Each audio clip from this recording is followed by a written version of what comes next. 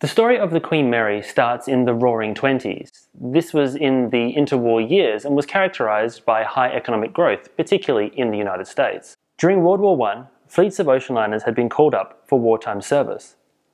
Cunard, one of Britain's leading shipping lines, had seen many of its ships called up, including the Aquitania and the Mauretania, both of which were used as troop carriers as well as hospital ships. However, following the war, Cunard was able to, relatively quickly, rebuild its transatlantic network. Despite suffering heavy losses, including the loss of their transatlantic express liner Lusitania, Cunard were in a better position than many of their rivals. New tonnage in the way of war reparations allowed Cunard to quickly rebuild their transatlantic service. The most notable addition was the Hamburg-America liner Imperator, reparations for the loss of Lusitania. Renamed Berengaria after the Queen Consort of Richard I, this ship actually is Cunard's first queen, but I think that's a story for another video. Berengaria was partnered with Aquitania as well as Mauretania, which held the transatlantic speed record. These three ships allowed Cunard to dominate the transatlantic service for much of the 1920s. However, this abruptly changed in 1929 when Germany's Norddeutsche Lloyd put into service two magnificent new ships, the Bremen and the Europa.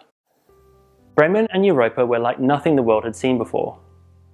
Sleek, modern and fast, the 51,600 gross ton liners instantly captured the attention of travellers on both sides of the Atlantic. Their speed allowed them to capture the transatlantic speed records, with Bremen taking the accolade from Mauretania in 1929. This renewed competition caused concern for Cunard and other British shipping companies including White Star Line. At White Star, plans were created for the construction of an 80,000-ton giant. To be named Oceanic, the ship's design called for a length of 1,000 feet and a top speed of nearly 30 knots, powered by up to 40 diesel generators. Cunard also made plans for an 80,000-ton behemoth. At over 1,000 feet in length and powered by steam turbines, the new Cunard ship was laid down in December of 1930 at the John Brown shipyard in Clydebank, Scotland, as hull number 534. However, the Great Depression was having an impact that was becoming more and more severe. Cunard and its rivals began to suffer financially.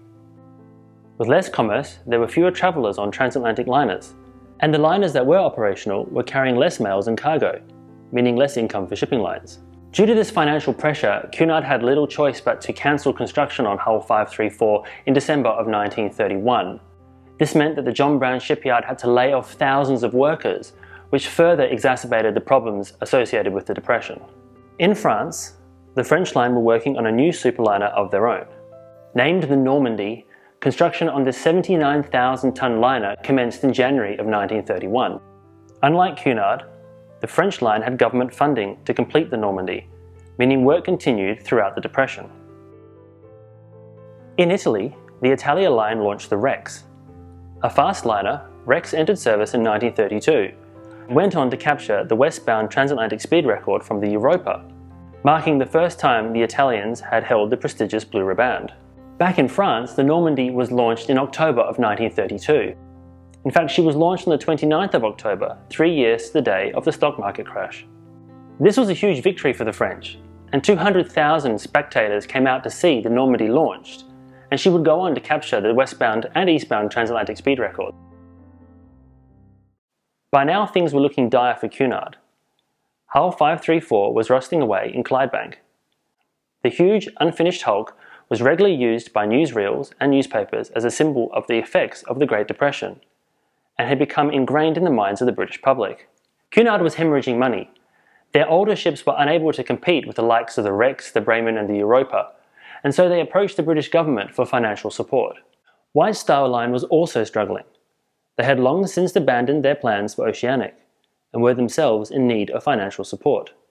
The government of the United Kingdom were aware of the value of British shipping, but they weren't keen on supporting two weaker British shipping companies. In fact, their preference was for one larger, unified British shipping company. And so the government agreed to provide the funding to complete Hull 534, as well as funding for a running mate, which would allow them to establish the first ever two-ship weekly transatlantic service on the proviso that the two companies merge.